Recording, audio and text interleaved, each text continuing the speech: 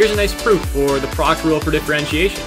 So if we have a product of two functions, we need to be able to differentiate them. And the proof of this is going to involve Newton's quotient. So remember, Newton's quotient tells us that the derivative of any function f of x is equal to the limit as h goes to 0 of f of x plus h minus f of x, that's our change in y, all over h, that's our change in x. Now, using this, let's come up with an equation for the derivative of a product of two functions. So let's say we have the function h at x, which is equal to a product of two functions. It's a product of f at x times g at x. Using Newton's quotient, I could write that the derivative of h at x would be equal to the limit as h goes to 0 of this function at x plus h minus that function.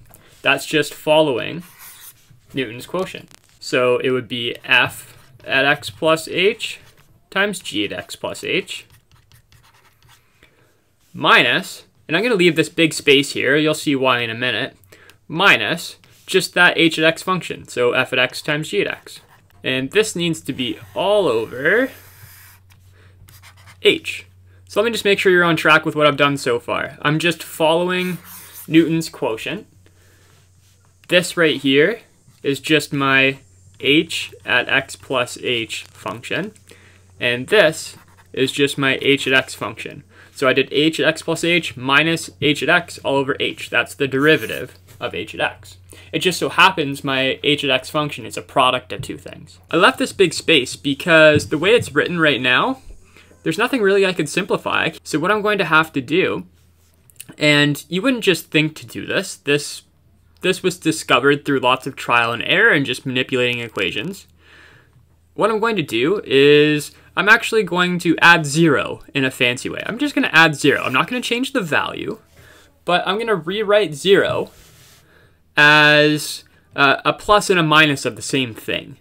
So I'm actually going to subtract f at x plus h times g at x.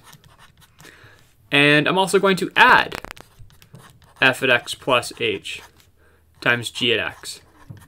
Now, since those are the same thing, really what I did was I added 0, but I did it in a way so that I'm going to be able to simplify this big limit statement and be able to come up with a rule for how we differentiate a product of two functions. So what we're going to do now, I'm actually going to do a little bit of grouping. I'm going to look at this fraction, and I'm also going to look at this fraction. And now I'm grouping them in that way because if we look at these first two terms here, notice they both have an f at x plus h, so I could common factor that out. So let me rewrite those first two terms over h with the f at x plus h factored out. And I need to still write my limit statement. So it's the limit as h goes to 0. Now I'm going to common factor out that f at x plus h from both terms. And then that leaves me with g at x plus h minus g at x over h. So I just common factor out the f at x plus h from both of those first two terms. Now I still have plus this other fraction I talked about, where I have the last two terms of my numerator that are also both being divided by h. But you see what's in common between the last two terms? They both have a g at x. So I could factor out that g at x from both of those terms. So I'm going to write plus. Now the limit is being applied to all the terms, so I'm going to write my limit statement here as well, plus the limit as h goes to 0. Now I'm going to common factor out that g at x. And then what I have is, from the last two terms, when I take out the g at x, I have f at x plus h minus f at x. And those are all over h, don't forget.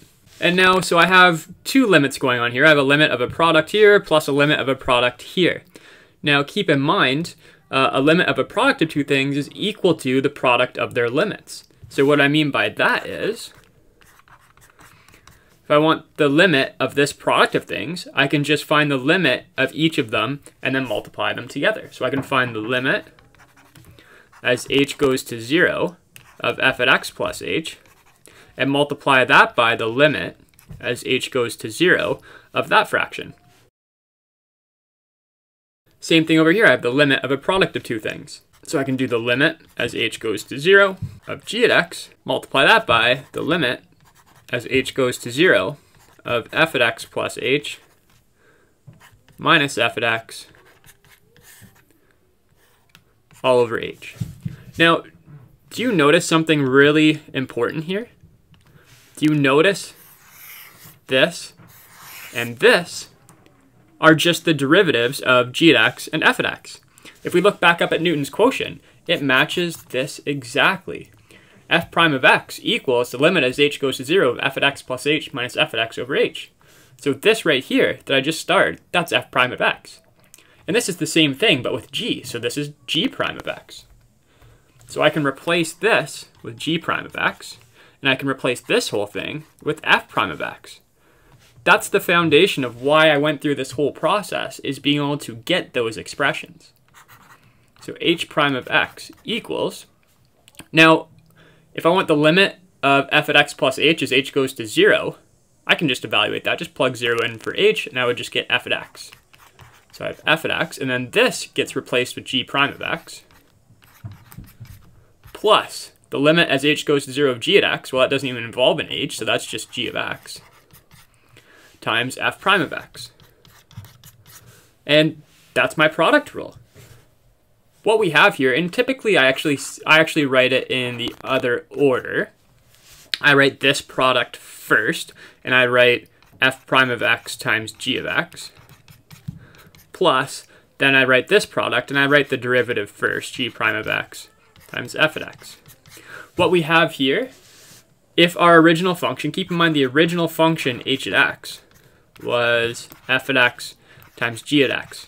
And let's think of this as our first function and this as our second function.